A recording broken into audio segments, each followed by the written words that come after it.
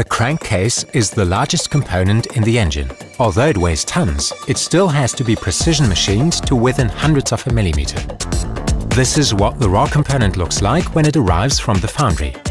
It takes 7 separate clamping operations in 3 machining centers to transform the raw casting into a finished crankcase.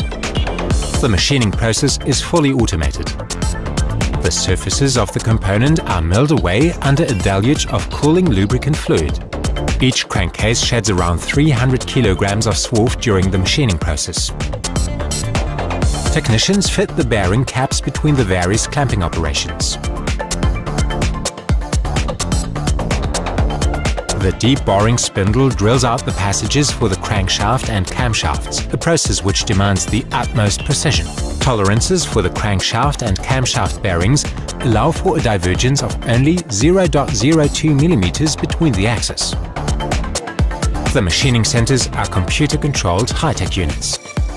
Although tools are changed automatically, crankcase production still relies on manual skills.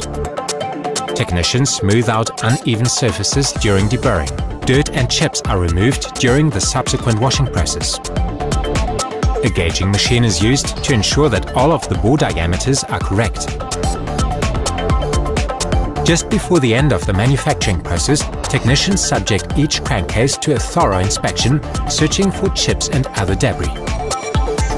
Before the crankcases are packed, plugs are fitted in the oil and water channels. Packed and protected against corrosion, the crankcases are stored for only a few days before they are transferred to the assembly section to be fitted in a Series 4000 engine.